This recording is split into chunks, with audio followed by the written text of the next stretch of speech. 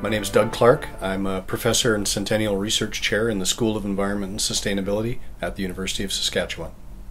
My research looks at mostly decision-making in northern wildlife management contexts. So a lot of the work I do is with communities on particular issues or in response to particular issues that come up.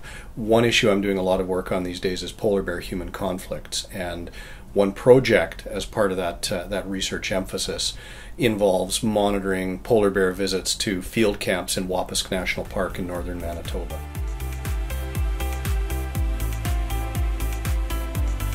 Wapusk is a pretty remote northern national park. Its nearest boundary, the nearest community near it is 45 kilometers away, and that's Churchill, Manitoba. So it incorporates a pretty large chunk of coastline between Cape Churchill and the Nelson River. It's 11,000 odd square kilometers, so a little bit bigger than Jasper. The last numbers I saw suggested about 50 visitors a year, aside from folks just doing aerial flight seeing or coming in by tundra buggy, which would mean that polar bears outnumber visitors in this park about 20 to 1. So obviously knowing what polar bears are doing relative to people and to visitors is a pretty important consideration for this national park. It's right on the coast of Hudson Bay, so the bears come off the ice in the bay in the springtime, and then they spend much of the summer ashore either on the coast or inland in the denning area, where the females, for much of that whole population that uses the western half of Hudson Bay, that's where they go to den and give birth.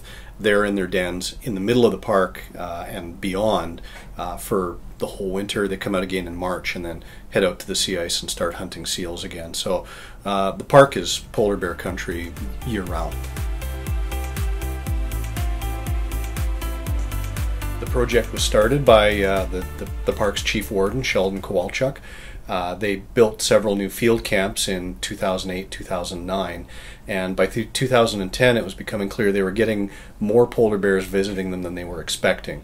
They'd tried to put them in areas where they had fewer polar bears, but wasn't quite working out that way. So Sheldon invited me and my colleague Ryan Brook to get involved with them in a research project to try to figure out what was going on. Were the camps attracting bears? What was happening? And so that's what we've been doing ever since. The project's now in its 4th year, and the data has proven to be just fascinating.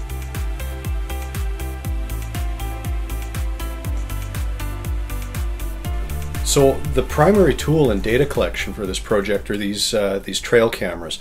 Trail cameras, camera traps, remote cameras, there are a number of terms for them, but what they all are essentially, and what this is a motion triggered camera, and every time an animal walks by, this camera takes 3 pictures, and each photo is date and time stamped, and other information like the temperature, the phase of the moon is all collected along with that. So we have all of that data tagged to the photographic record of what walked by. And in our case, we do see a lot of polar bears walk by the research camps. We also see every other animal that walks by too, as well as the people who use the camps. One really interesting sequence that we took last summer with these cameras showed that there was one polar bear mother and cub repeatedly visiting one camp as soon as people left. So we'd have a photograph of people leaving, and then 2 hours later she'd be showing up, looking at the camp, and walking around and just, scoping it all out. And the folks in the camp at that time certainly knew she was around, but until we had these images, no one knew how regularly she was visiting when the camp was unoccupied.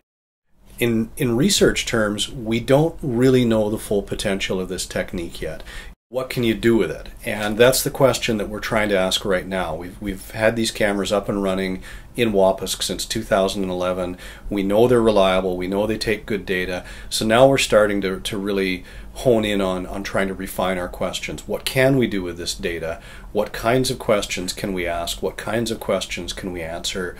What do we need to consider in framing those questions, setting up a sampling design?